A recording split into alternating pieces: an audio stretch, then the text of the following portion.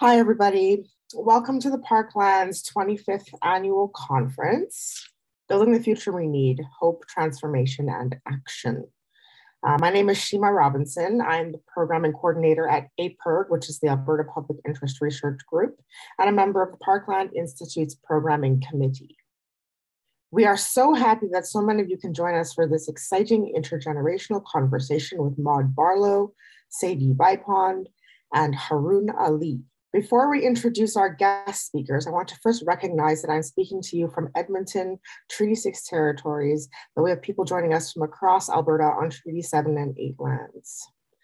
We acknowledge that what we call Alberta is the traditional ancestral territory of many peoples, namely the Blackfoot Confederacy, Kainai, Piikani, and Siksika, the Cree, Dene, Saulteaux, Nakota Sioux, Stoney Nakoda, and the Tsuut'ina Nation, and Métis people of Alberta.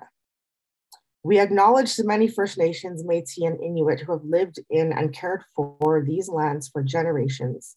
We make this acknowledgement as an act of reconciliation and gratitude to those whose territory we reside on or are visiting. We also want to thank all of our sponsors who have made it possible for us to host the conference this year. Those sponsors include the Faculty of Arts at the University of Alberta, Alberta Federation of Labor, Alberta Teachers Association, AUPE, CUPE Alberta, the Health Sciences Association of Alberta, or HSAA, the United Nurses of Alberta, Civic Services Union Local 52, the Non-Academic Staff Association at the University of Alberta, aka NASA, Woodsworth Urban Socialist Fellowship, APIRG and LPIRG being Lethbridge Public Interest Research Group, have provided free registrations to students. And our media sponsors are CJSR Radio and the wonderful Alberta Views magazine. Thank you so much, Shima. As Shima said, my name is Jen Prosser, and I'm the director of the University of Lethbridge Public Interest Research Group, LPIRG. I am coming to you from Blackfoot Land, Treaty 7 and Métis Region 3 territory. We are happy to have one of our student board members work with Parkland on the programming committee.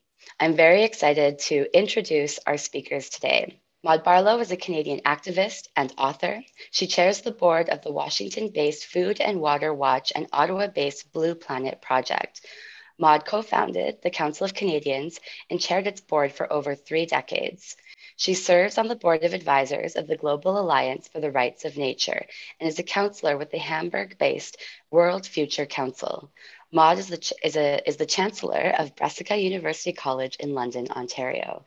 Maude is the recipient of 14 honorary doctorates as well as many awards, including the 2005 Right Livelihood Award, known as the Alternative Nobel, and the 2005 Lannan Foundation Cultural Freedom Fellowship Award, the Citation of Lifetime Achievement at the 2008 Canadian Environment Awards, the 2009 Earth Day Canada Outstanding Environmental Achievement Award, the 2009 Planet in Focus Eco Hero Award, and the 2011 Earth Care Award, the highest international honor of the Sierra Club. In 2008-2009, she served as senior advisor on water to the 63rd President of the United Nations General Assembly and was a leader in the campaign to have water recognized as a human right by the UN. She is the creator of the Blue Communities Project, in which municipalities pledge to protect water as a human right and a public trust and ban plastic bottled water. There are now more than 25 million people living in official Blue community towns and cities, including Paris, Berlin, Brussels, Los Angeles, Vancouver, and Montreal. Maude is also the author of dozens of reports, as well as 20 books, including her latest, Boiling Point, Government Neglect, Corporate Abuse, and Canada's Water Crisis, and Whose Water Is It Anyway? Taking Water Protection into Public Hands. Her upcoming book, Still Hopeful, Lessons from a Lifetime of Activism, will be published in 2022. Our next speaker, Haruun Ali. Haruun Ali is an activist, environmentalist, and community organizer. In 2021, he ran for the Edmonton City Council unsuccessfully, but managed to build a campaign from the ground up at the age of 18. His current work focuses on issues like policing, public transit, housing, as well as the environment and climate change. And Sadie Vipond. Sadie Vipond is a 15-year-old grade 10 student who lives in Calgary, Alberta. She attended COP26 in Glasgow, Scotland, where she was interviewed by national media on youth climate activism. Back home in Canada, she was also interviewed by The Sprawl. Sadie is one of 15 litigants suing the federal Canadian government for a safe climate future for her and all youth. She has passion for the outdoors and feels happiest when she's skiing in the mountains, hiking Alberta's Badlands in search of dinosaur fossils, and everything in between. Sadie is working towards a safe climate future for all creatures, which hinges on preventing the worst effects of the climate emergency. I will turn it over to Maude. I'm coming to you from the unceded territory of the Algonquin Anishinaabe. I live in the city of Ottawa. And I'm just delighted to have this opportunity. I think it was a brilliant idea of Bill Kilgannon's to have this intergenerational discussion. I think it came from a discussion that Bill and I were having about the whole concept of hope. I've been very worried for a long time around the amount of information, which could be a good thing, but can be a depressing and difficult thing too for us all to hear when it's coming all the time. But I think particularly when you're young and you're hearing things like there's only 10 years left of a good planet, or the oceans are dying, or the sixth great extinction, and so on. And I've been worried about that. I feel it's incredibly important that we keep hope intergenerationally and in every other way. And the idea of my book, called Still Hopeful, Lessons from a Lifetime of Activism, came when I was on a panel in a beautiful June evening in 2019 on the New Green Deal in Ottawa, in a big old church, and it was packed. We had to turn people away, and particularly there were a lot of young people there, and including my 16-year-old granddaughter. And that we were all kind of really negative at that point because the federal government had just bought a pipeline. I mean, we just couldn't believe it. And the BC government, which is NDP, had said they're not going to stop the Site C Dam, and they were going to continue with fracking. And, we were, a lot of us, I think, feeling a lot of anxiety.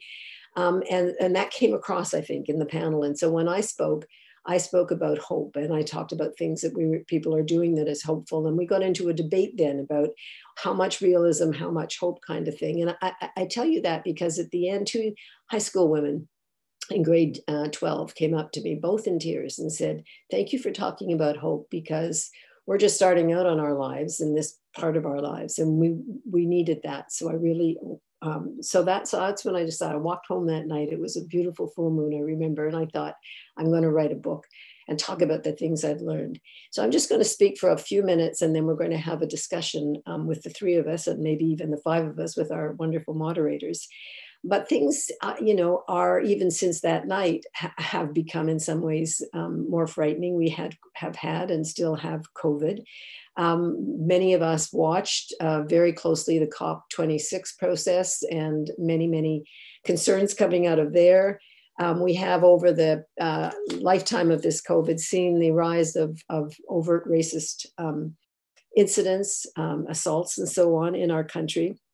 And we're all now watching what's happening in British Columbia with the fires in the summer, and now we all know what's happening now, and we know the human cause of what's happening here, and with our hearts, our hearts are just pounding for relief and for justice for the people there. So, and yet I'm hopeful. And so I want to talk about what that kind of hope means. And I spent a lot of time in the book on this concept of false hope versus real hope, or what Joan Halifax, who's a Zen Buddhist teacher in the United States, she works with men on death row. I mean, you can't get more, in a more maybe unhopeful situation, but she writes on hope, and she calls it wise hope, and talks about the need for us to see the difference between what might be optimism, which is everything's fine and I don't need to do anything, and pessimism, which is everything's awful and there's nothing to be done.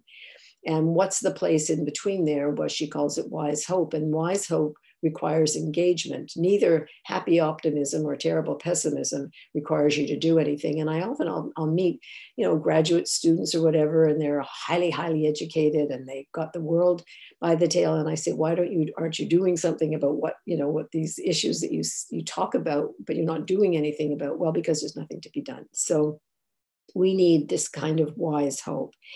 And wise hope says that what we do matters, even if we can't control the outcome. It's very important for us to understand that we need goals, we need timetables, we need plans. We want to bring people in, and I'm a very big on never giving a problem and not a solution. But you do need to have those goals. But you also have to know that you won't always get what you want when you want it or how you think you want it, and you can't control the outcome.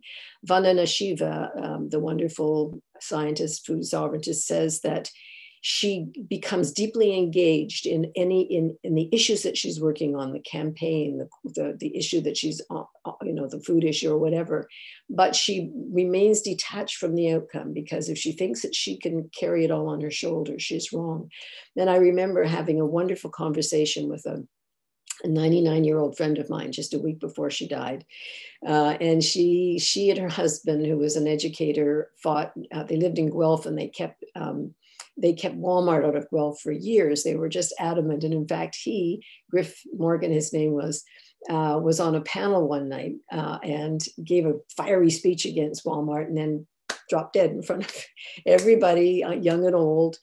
Died with his boots on. And the next day in the Guelph Mercury, they had a picture of Vi and Griff and me, and the mayor saying, now heaven's safe from Walmart, which was quite sweet. But when I met with Vi, she said, do you have a quiet mind? And I said, I'm looking for one, because that's the hard one for me. I'm always wanting success on these campaigns. And why aren't people coming in and being, not being very patient? And she said, you will have a quiet mind when you truly understand that there's a greater force out there, that humanity is doing things, people are doing things that you don't know about and can't do it all, and can't know about.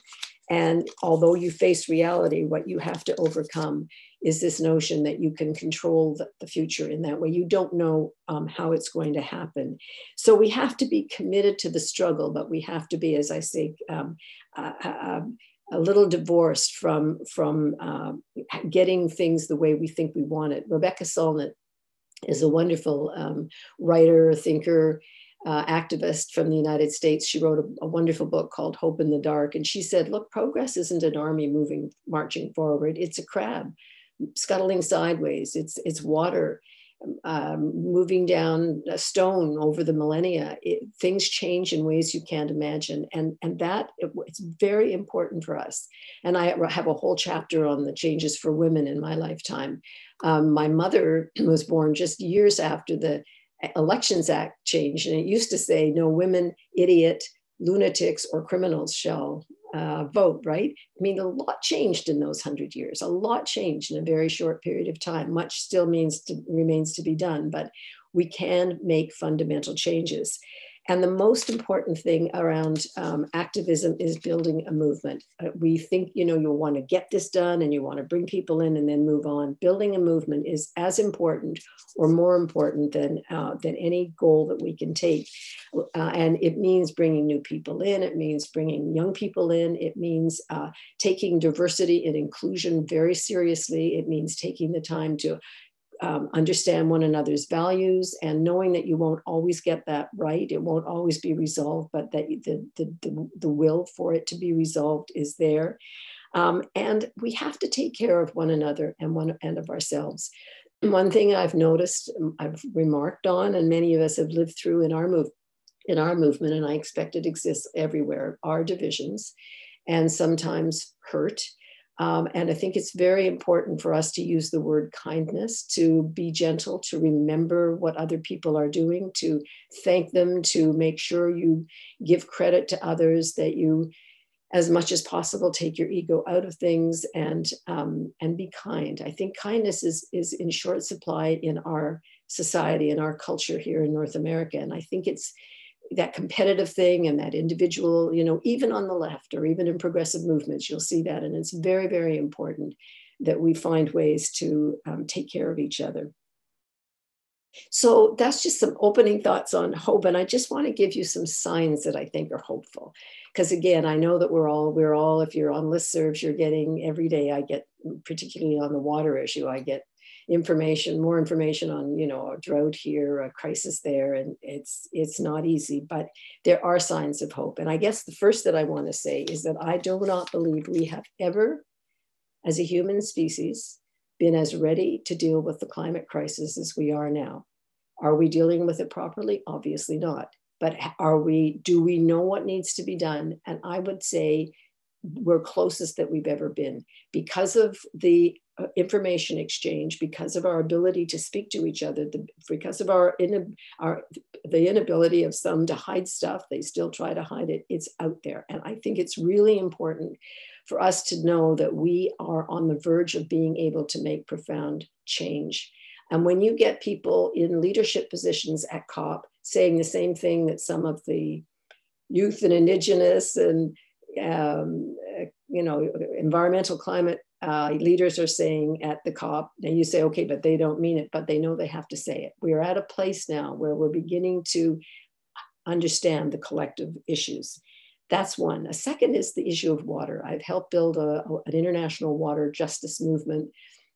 We decided it was really important that we wanted to get the United Nations to recognize the human right to water and sanitation, because up until then, that did happen on July 28, 2010, up until then, the World Bank and the countries like Canada, which were opposed to it, and the big water companies called it a need. The lack of water and sanitation is a need that can be filled by charity. And we said, no, this is an issue of justice, not charity. And it's extraordinarily important that we change the language here. And that happened. And since then, almost 4 dozen countries have either amended their constitutions to recognize the human right to water or brought in new legislation. One example is Mexico changed its constitution to recognize the human right to water. A few years later, another government tried to bring in public-private partnerships, privatization of water services. And our movement there said, no way, that's a contradiction of what you've agreed to. And the government backed off. We've been fighting water privatizations of municipalities for years now, and we're winning that fight. There are now something like 337 major towns, but mostly major cities around the world that tried privatization, realized it was a mistake, and have gone back. And that's been something we've done partly through this Blue Communities project that Jen, when she introduced me, talked about a little bit, which is where we get municipalities to promise to protect water as a human right and as a public trust, and to do away with bottled water. So this has been really, I just think that's been exciting. I also want to say another hopeful sign is the whole concept of biodiversity restoration, which we're hearing a lot about. And I'm doing research for the book, there's just a tsunami of understanding that, yes, while we need to continue to work to limit and eventually stop the carbon footprint, the greenhouse gas emissions, the soil, forests, watershed, wetlands, these all need protection and restoration. And not only are they not all just victims of climate change, they're all causes of climate change. And restoring watersheds, protecting and restoring forests is an incredibly important piece of the climate puzzle. I do want to put a quick warning in here, though. You're going to hear a lot more about something called nature-based solutions. Some of you will already know about this. The concept is great. It's that you think about these other soil and forest and so on as being carbon sinks, and that will help as we reduce the carbon footprint. But it's in danger of being hijacked by corporate and commercial and financial interests who are talking now about bringing nature into the market and having nature compete against other profit-making entities to justify itself. And they're talking about biodiversity and forest assets and carbon assets and so on. I don't want to get off because I'm being hopeful, but I just want to put that concern out. There's another hopeful sign, and that is that the UN has just adopted a new resolution recognizing the human right to a healthy environment. This is something that David Boyd, who is a wonderful person, happens to be Canadian and he's the UN Special Rapporteur on environment and human rights. He's been writing books and speaking about this all over the world because he says if you want environmental protection, you have to understand the need for human rights. You can't separate them. And if you get legislation within a country recognizing the human rights aspect of an environmental issue, environmental racism and so on, you're strengthened. And this is a really big, exciting change. We've also been doing, a number of us, work on the whole concept of the rights of nature. And the rights of nature basically takes all of this quite a bit further. And it's very new and it's very ancient. It's the rights of Mother Earth. This is all the indigenous teachings, of course, which is that we are nature, we are water, we are forests. Now, you're not protecting nature, you're protecting yourself as well because we're all nature. But this has got a new iteration in that people are beginning to ask how we can turn the laws, particularly in the Western industrial world, to not just limit how much pollution takes place, but actually recognize the human right, or the not human right, the right, legal right of rivers to flow, of fish to continue to exist. And of course, you're not saying nobody can fish, but what you're saying is that you don't fish a river to extinction. And there are two examples in Canada that are very exciting. In northern Quebec, the First Nation there has been granted the right to grant its river, the Magpie River, legal status, and they are responsible for taking care of that river and protecting it for future generations, and they've got a very clear mandate. But they're working with a number of other First Nations and environmental groups and communities to begin to think about naming the St. Lawrence River as having legal rights. And that would be absolutely incredible. The concept is really changing our relationship to nature, to water, to the forests, and saying that we have to see they're not resources for our personal profit and convenience, that we have to change the way we relate to them. I mean, we take water from where nature clearly has put it, where the Creator has put it, and we take it where we want it, and then we wonder what happened. And by the way, I don't know, some of you may know, but that prairie that has been flooded in the Fraser Valley used to be a lake. And of course, with our hubris, our human hubris, in 1921, I think they drained it. And of course, as Toni Morrison, the great poet, said, water has a perfect memory and is always seeking to go back where it was. And of course, that water has re-entered that valley. I want to say two last things in the hopeful area, and then I'm going to open this up for the discussion with my friends and colleagues here. The second last thing that's hopeful for me, and I know it may not feel like it, especially with the RCMP raiding the camp in British Columbia last night, and how concerned we all are with that and many other issues. I still want to say that in all my years of activism, I have never felt a time when Canadians, non-Indigenous Canadian settlers, were as determined to seek reconciliation and wanting it in a true and deep way. Is it being done properly? Obviously, not always, often not. Is the desire there? I believe it is. And in fact, I want to tell you about a good poll you may not know about, because we are, as you know, we're getting reports of increased racism, incidents of violence, racist-based violence online and physically in person in the last couple of years. But a very recent poll, just from January, this past January, found the pollster decided they wanted to know, well, what does this mean? Is there more racism in Canada? And in fact, they found the opposite, that if people who were articulating this racism or acting it out, if they thought they were going to impact Canadians to be more racist, they found the opposite.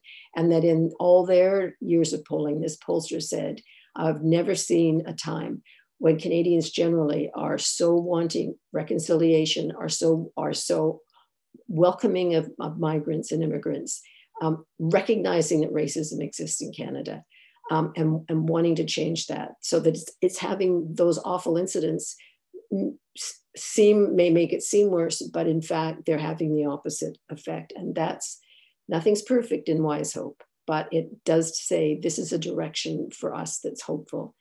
And then the last thing, obviously, is the incredible leadership that youth have taken in this climate fight.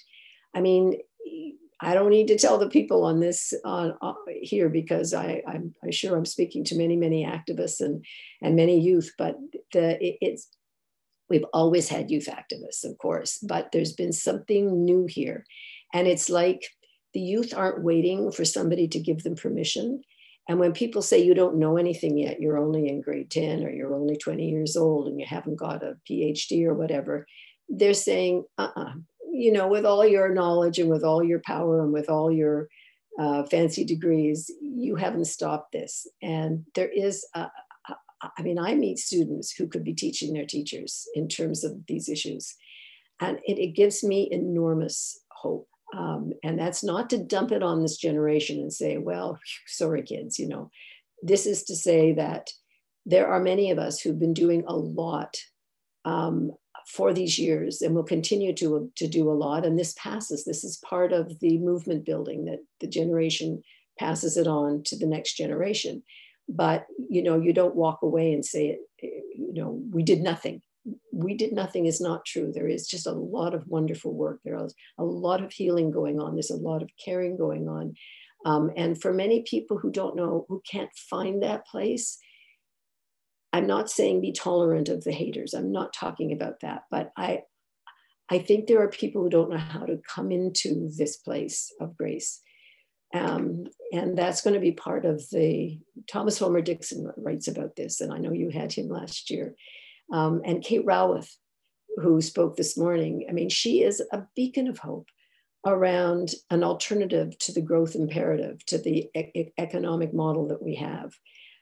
There are so many avenues to find, and there's so many avenues to step into.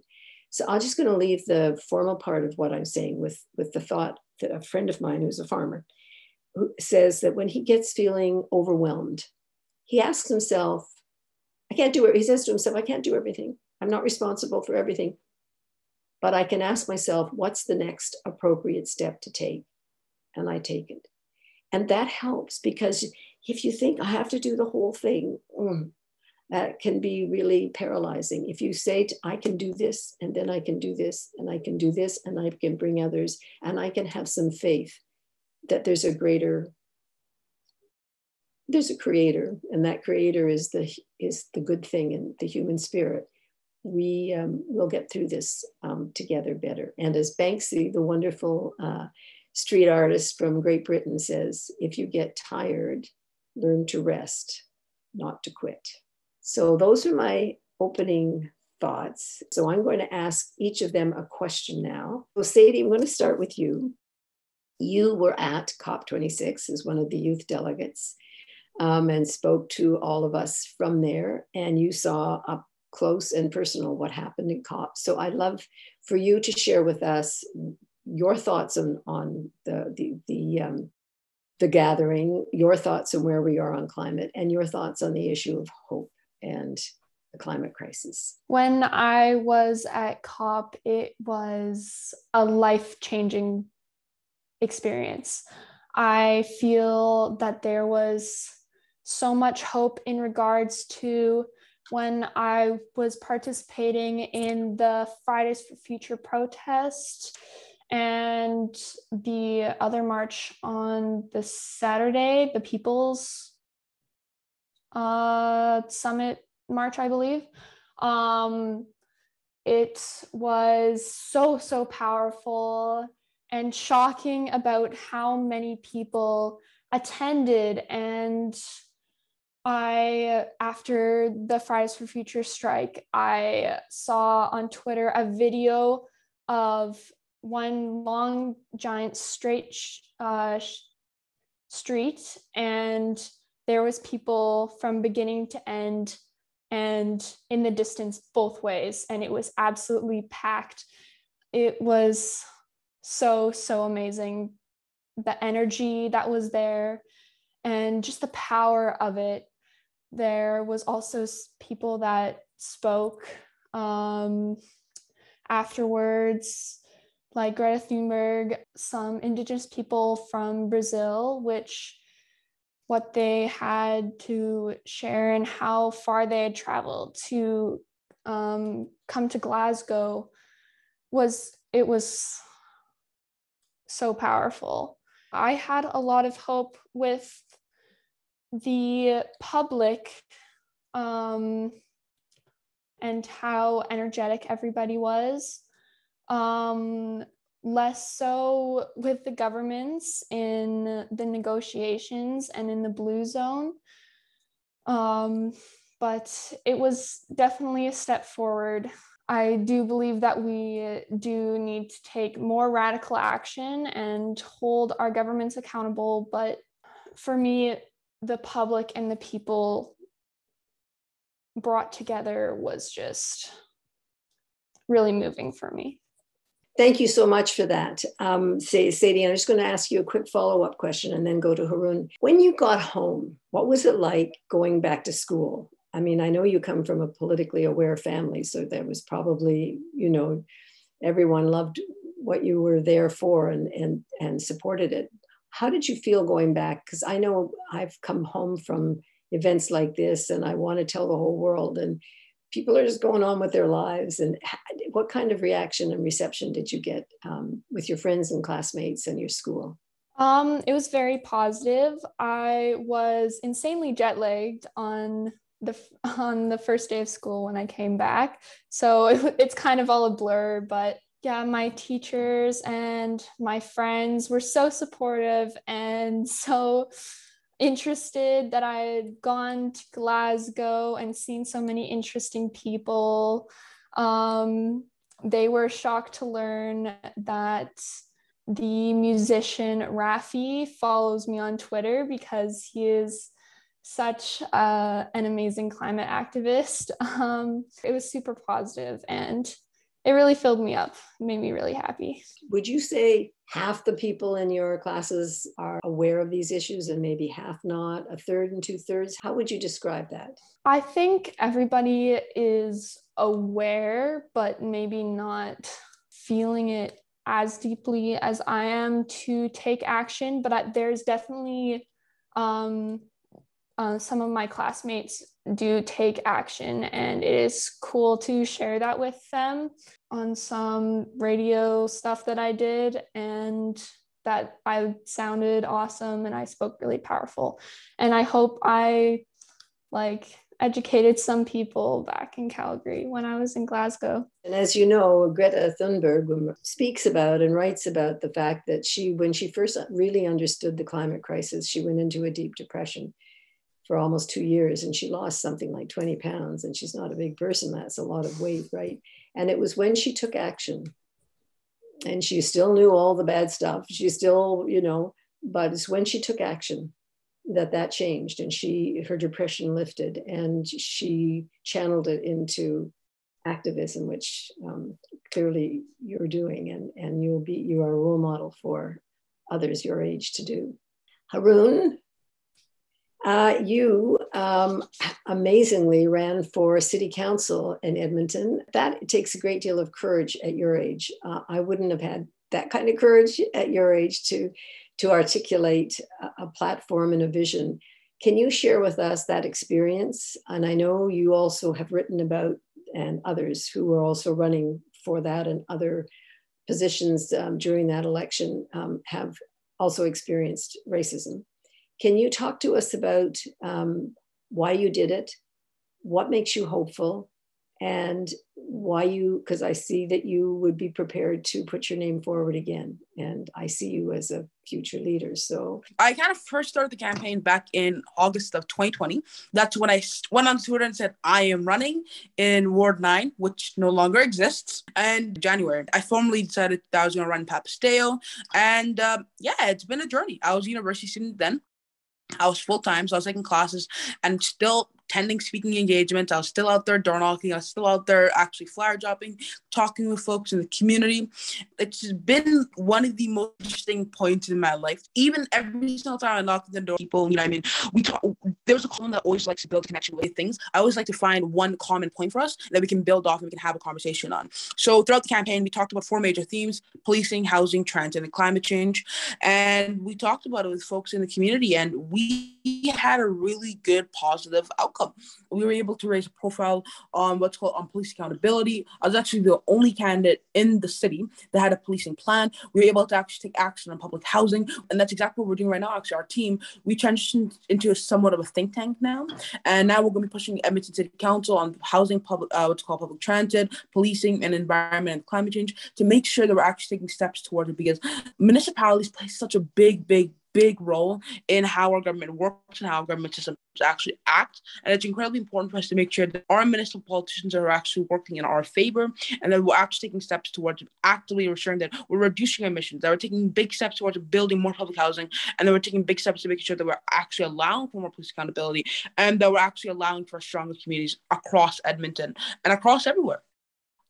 For me, when it comes to racism, that was a big theme throughout the campaign. Unfortunately, for us, we actually even had to we did geo mapping. We looked into areas where we thought we could do the best, and that was very clearly the Old Strathcona area, where I think we won 2 polls in the Old Strathcona area.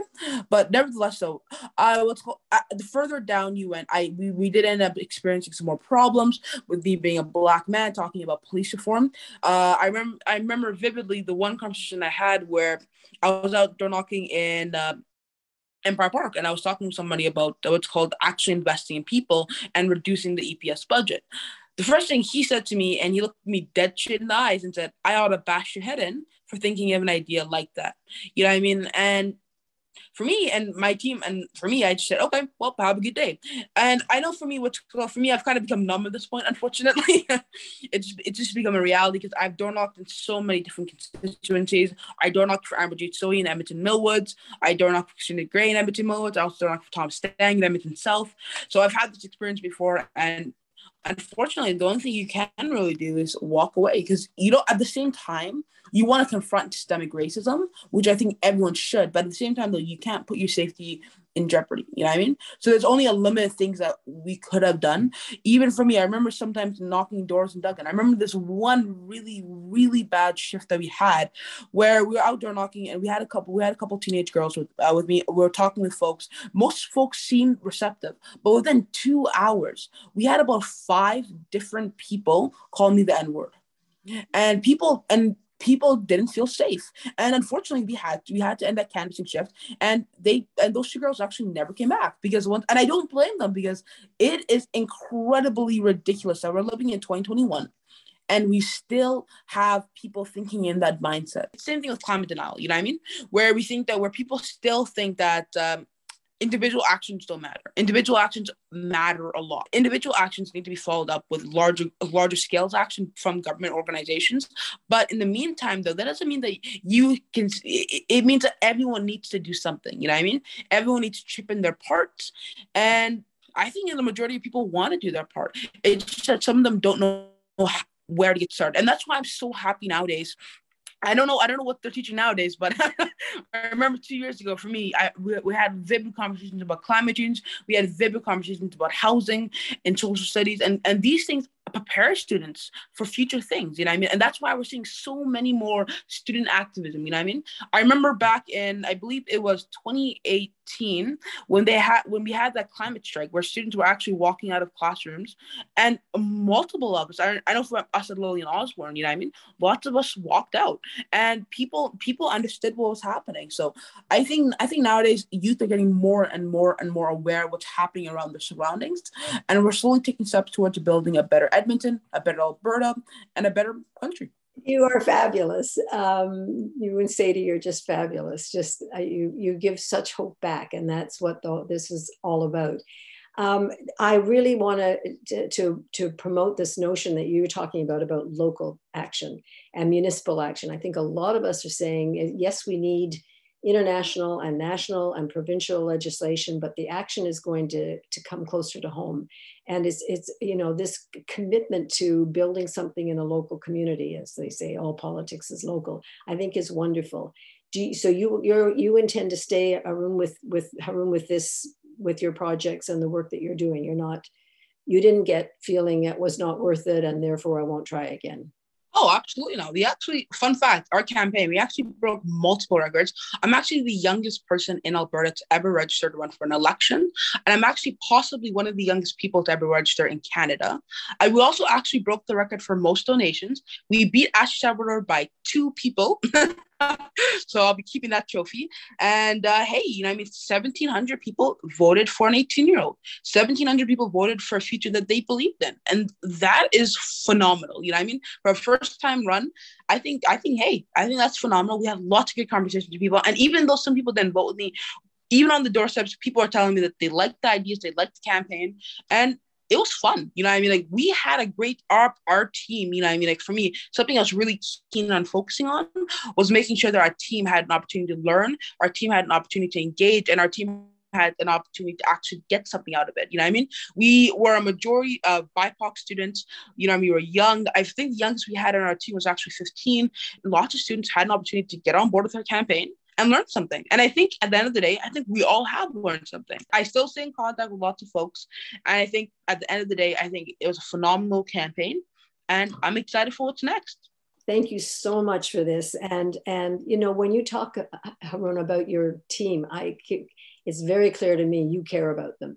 And I expect you took good care of them and hopefully they took good care of you. I am deeply sorry about the racism that you met at the door. It's mind-boggling that in our day and age, we don't want to think it happens and exists here, but of course it does. And that's what the poll I was referring to says, that people are much more aware of the fact that there is racism in Canada and how wrong it is, which doesn't make it mean it's eradicated, but it means that for a lot of people, they're moving in the right, not the wrong direction. But I'm deeply sorry about that experience for you. And I think it's one of the things that we can do generation to generation and support one another. Sadie or Haruun, do you have any questions for me? What would you tell your 15-year-old self in regards to activism? That is a great question. What would I tell my 15-year-old self about activism? I have to tell you that I had a father, he's dead now, who was very committed to social justice. He was then he was a social worker, but he helped to develop criminology, the whole concept of criminology, that criminal people incarcerated have rights. And he was passionate about that and helped to rewrite the then Juvenile Delinquent Act, it was called, and all sorts of things. But the thing he did that I was most proud of was that he led the fight against capital and corporal punishment. So we had the last hanging in Canada in the Don Jail in 1960. My father was there with a placard opposing it. He wrote a book called Should Canada Abolish the Gallows and the Lash? And that was the last. There were no more hangings in Canada, and I'm very proud of that. The motto was, why kill people who kill people to show killing people is wrong. And so I kind of got that fed to me with my oatmeal in the morning, like justice matters. And so, maybe in that sense, I grew up thinking being an activist was a good thing. But what I would say to my 15-year-old self is make the choice to become an activist. You're not going to make the most money in the world.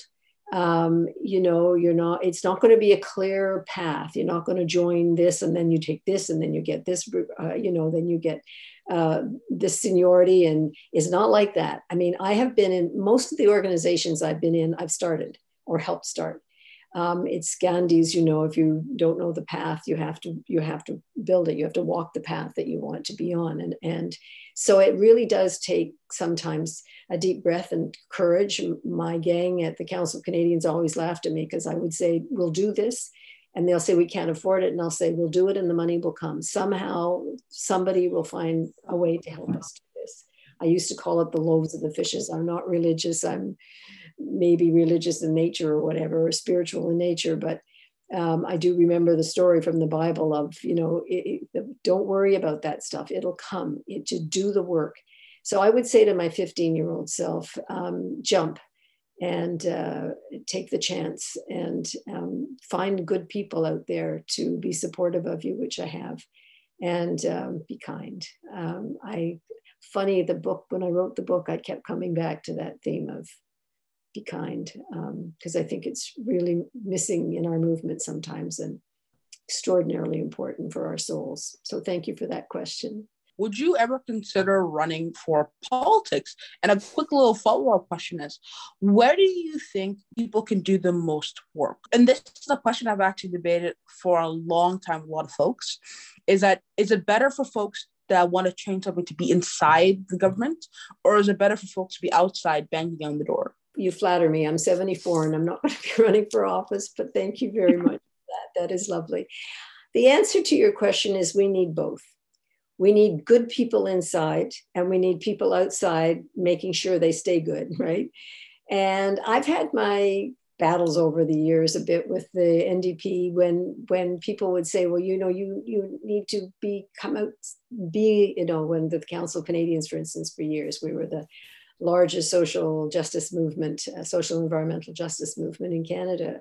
And why don't you just, endorse the NDP? We had a very strict policy of not endorsing any candidate or party. We would put out at every election, this is where all the parties stand on all the issues, and it'd be very clear which party was the best. But we felt that we had we shouldn't look like an arm of any political party, because then we'd lose our power. We were also didn't have charitable status, as we really did not want to be limited in what we could do to criticize the government.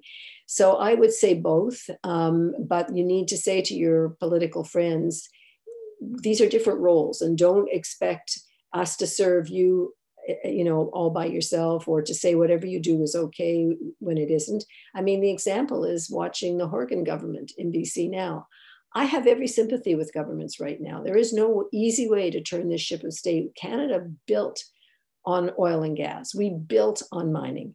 Do you know that back in the late 1970s, manufacturing accounted for, I'm going to get this right now, 26% of our GDP.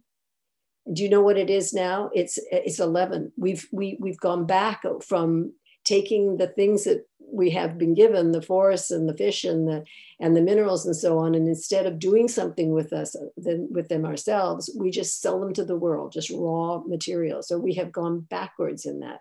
But I think we need both, and we need civil society movements to push governments to keep them honest.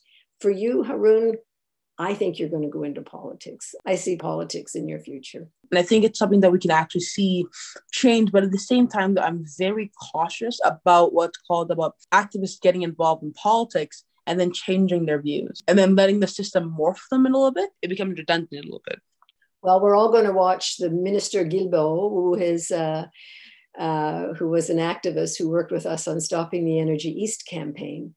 That was a terrible pipeline that was going to go from Hardisty, Alberta, all the way to New Brunswick port, and we stopped it, and he played a huge role in that. So now he's a minister of the government that bought a pipeline and that is supporting this Line 5, which is a pipeline we want closed, which goes under the Strait of Mackinac in the Great Lakes. So we'll see. I'm glad he's there. He's going to be under enormous pressure from the movement to do things, right? To be where they want him to be. But at the same time, he is a minister in the government, and he'll have limits placed around what he can do. Thank you so much, Maude, Sadie, and Haruun, for this amazing conversation. I've been snapping along the entire time. It's so amazing, so invigorating. So we have about 20 minutes to take questions from the audience. Our first question is from Nancy. And Maude, I believe this question is to you. The question is, how can Edmonton become a blue water zone? And does that mean all bottled waters will be gone from the store shelves? Okay, well, thanks for the question. The project is called Blue Communities, and it's really targeted towards the municipality itself. So it would be the city of Edmonton. It would be Councillor Haruun when he's councillor or mayor that you would go to. And it would be the municipality that would take this position, and it wouldn't take bottled water off the shelves. They would just say as one of the pledges that they would no longer provide bottled water on municipal premises, and they wouldn't have bottled water at concerts and conferences that the city puts on. But it also has spread to universities and faith-based groups, and we are launching a project called Blue Schools, where schools can also take this on to pledge to protect water as a human right, to understand the limits. I mean, don't get me started on water. You'll have to take a sheep hook and take this off. But I mean, when we all first heard about COVID, the first thing we were told was wash your hands with soap and warm water. And lo and behold, the UN said, yeah, well, at least half the population of the world doesn't have a place to do that, doesn't have a place to wash their hands with soap and warm water. And if there's a silver lining, by the way, in COVID, it is that a great deal of money has been given that used as COVID, towards COVID relief, to building permanent sanitation in clinics. Imagine having a health clinic with no running water, and then imagine that with a pandemic on top of it. It's exciting when we kind of think about moving ahead and what we can do with a concept of this, but we're also understanding that not everywhere has clean water coming out of the tap. So the concept for Edmonton would be for Edmonton City Council to do this, but then we want us to start spreading it to the universities, to the schools, where we are blessed with clean water coming out of our taps. We should not be drinking bottled water, particularly out of plastic. And by the way, this last thing on water, every minute there are 1 million bottles of plastic water bought in the world. I mean, we are just piling them up. If you were to put them end to end, those little bottles, the little plastic single-use bottles end to end, they would reach halfway to the sun. And that's just 1 year's worth. And where does it go? It goes in our, landfills, it goes in our lakes, it goes in our rivers, it goes in our oceans. And we have to find alternatives to that. And then we have to promise the goal of safe public tap water for everyone in the world. That's the unambitious goal that I have before I leave this mortal coil. The next question I have up is for Sadie. Lori is asking, how do you get other youth to join you on any actions? Okay, so the first thing is always education. People need to know about the climate crisis to fight the climate crisis. So if you're a youth or anyone really who wants to get involved, then educate yourself on the climate crisis, and then find where, I'm not sure if it's going now because of COVID. I'm pretty sure it's stopped in Calgary right now, but find your local Fridays for Future group and join them in their strikes, because that is such an amazing platform for people to get involved and to come together to fight this issue. And write letters to political leaders is also an important one. And one of my things is I try to say yes to every opportunity that I can, that I think will change the world in a better way, even if it's the tiniest thing. So just take a chance at every opportunity that you get. If you think that it's worth it, like Maude said, you just go for a jump. Amazing. The next question is from Melanie, and this question is for Haruun. How can we support your work in Edmonton? Hi, Melanie. I actually know you ran for MP in Edmonton Riverbend. And for me right now, what I'm doing is I'm setting up an organization known as Edmonton's Future. There's a form to fill out online, and feel free to fill it out, and we'll add you to the group. I have a question here from Leona, directed to Maude, but also to all three panelists, if y'all want to respond, about what advice do you have for the 37,000 plus Albertans on behalf of the entire prairie region defending the eastern slopes of the Rockies, aka the water tower, against coal mining In a province based on resource extraction and with a government that doesn't believe in the finite resources of the earth regarding water. It's important to preserve our natural world and not just see it as an instantaneous flow of resources that will always be refilled once we take from it. And it's really important to have appreciation for nature and to be educated on the issues that are happening, to fight against them, and to know what you value in regards to these issues.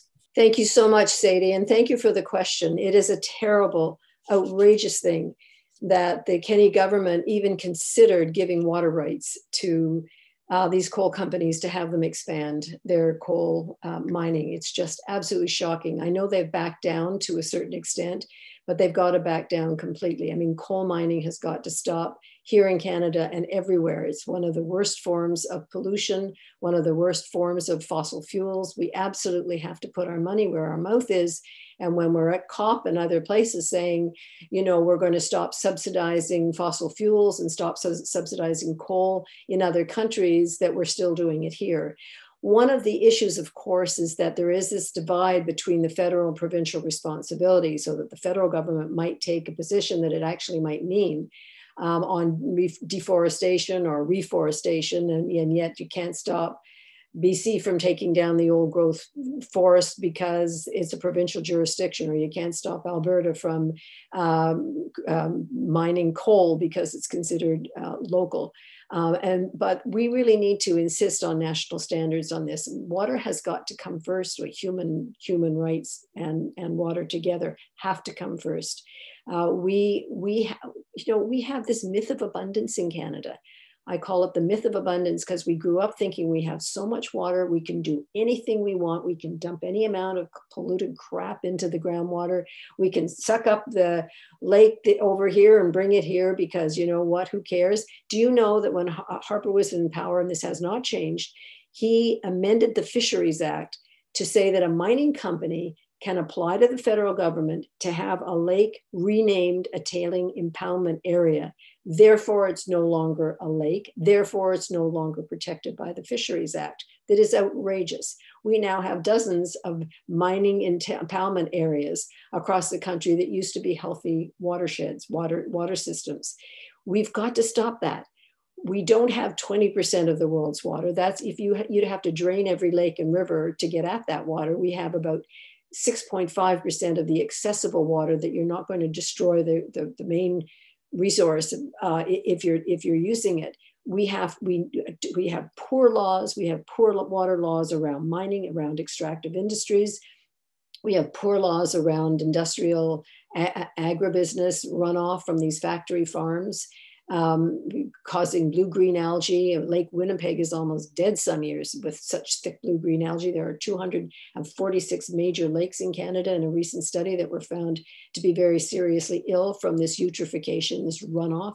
We allow chemicals that should not be allowed. There are some bright spots there. The government is reviewing and renewing the Environmental Protection Act. And they are going to consider and name the human right to a healthy environment. And they've promised to take seriously the issue of chemical compounds and microplastics and so on. But we have to stay at them. They've set up a new Canada Water Agency, and we must be demanding that this water agency protect the waters of all of Canada. And we know that Indigenous communities in particular, there's been just assault after assault on territorial waters for fracking, for mining, for coal mining. So it's a wonderful question. It's really, really important that every Albertan step in. Kenney is in trouble. Let's face it. He's politically in trouble. This is a very good time to demand what we need. And I think the NDP can win the next election, and we need to get a pledge from the NDP, clear, and it might exist. I'm not saying it does, a clear statement about coal, because it's totally the wrong direction. And even ranchers who vote for Kenny are opposed to this, which amazes me that they could still be talking about it. So thank you for that question. As Maude said, Kenny's popularity is declining significantly. Keep on fighting. They caved on childcare. They caved on COVID restrictions. They will keep caving because at the end of the day, Albertans are the ones that control their government. So just keep on fighting. It may be long, it may be hard, but just keep on going at it. I'm going to ask a very large question. What do you recommend to contend with misinformation from the bad actors who work against making the world better? There are several kinds of misinformation. There's misinformation from good people who are reading the wrong things or are afraid for other reasons. And let's face it, there are people who've come here newly or come from parts of our country that have not, for the good reasons, have not trusted governments. And we need to hear them, and we need to counter it with love and patience and compassion. There are others who are putting misinformation out there on vaccine and everything else who have evil intent.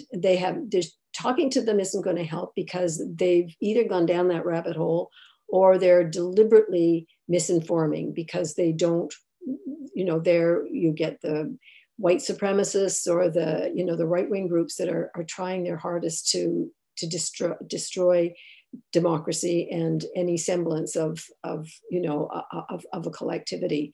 So don't break your heart with those people. You can't. And listening to somebody speaking to somebody whose ears are closed and whose heart is closed is disrespectful of yourself. Don't do it. Try to figure out the difference between those types of information, because you're going to meet that. You're all young. You're going to meet that a lot in your life. Try to figure out. It's the same thing with criticism. Some of it's justified and you should hear it. Others is just meant to derail you, and then you have to protect yourself. That's the being kind to yourself part that really matters. So in closing, I want to thank you once again, Maude and Sadie and Haruun, for joining us today and for giving this great talk. I guess one of the things that most inspires me about any intergenerational talk is simply the fact that it's intergenerational, that we get to speak across the divides that are sort of inherent to an ageist society where we're expected to not want to do that or not try to do that. So I really appreciated that breadth of the discussion, and hearing from all of you has been really great. I want to thank all of you for joining us out in Zoom land and putting your questions in the Q&A and chatting in the chat. We have 104 participants. It's really lovely. If you're not already on Parkland's email list, please go to the website and sign up to get updates on our upcoming research and events. Parkland relies on the financial support of individuals and organizations, so please also consider making a donation if you can. And we will continue doing research and putting great events on like this one. We had originally planned, back when we thought we could host the conference in person, to have our regular conference Parkland party to celebrate Trevor Harrison after being with Parkland for the past 25 years. We have decided to postpone this event until we hopefully get together in person at the annual Parkland Gala, which is tentatively being planned to be hosted in Edmonton in February. We also hope to see you tomorrow afternoon at 2:30 for the amazing Alicia Elliott. Enjoy the rest of the conference. Thank you for coming, and have a great rest of your day. Have a good one, y'all.